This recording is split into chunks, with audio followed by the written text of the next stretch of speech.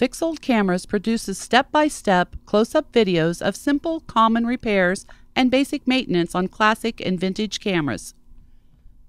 Your ability, the quality of your tools, and the condition of your camera will affect the success of your repair endeavor.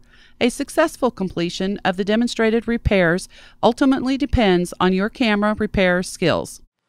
A quick fix to repair a damaged bladed shutter.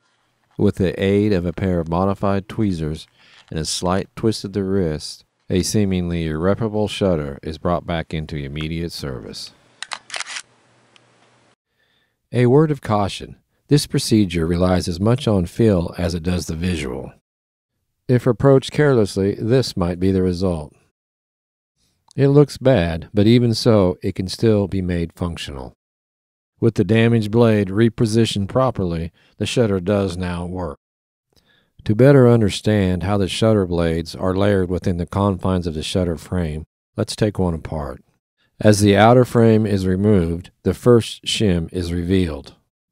With the first shim removed, the first bladed shutter assembly can be lifted free.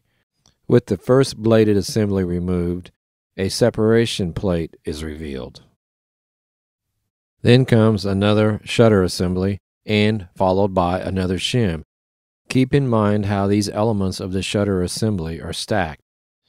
Visualizing the shutter construction will assist in sensing the position of the errant blade.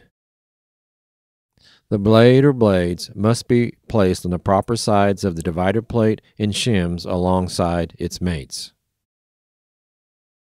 By modifying a pair of tweezers in the manner shown, the shutter blades are much easier to handle.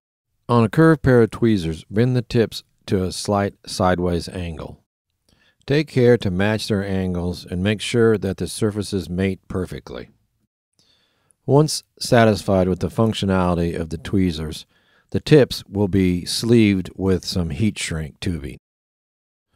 The tubing on the tips will help protect the shutter blades from being marred as they are manipulated back into place.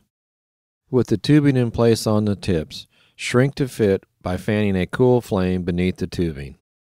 Firmly squeeze the tweezers together while the heat shrink is still warm.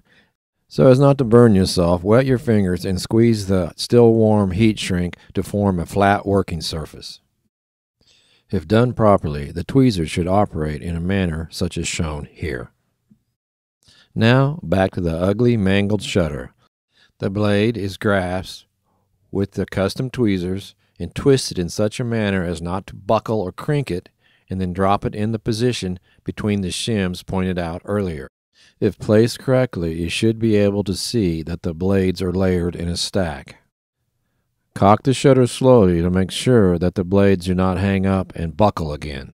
Even in this ugly mangled condition, the shutter still operates. And when the errant blade was first discovered, had the procedure outlined been followed, the cosmetic damage to this shutter probably could have been avoided. If possible, practice on a junk shutter. Get a feel for how much you can bend the blade before it will buckle and crease. Gently but firmly grasp the shutter blade, lift and twist, and drop into the slot between the divider plate and the shim.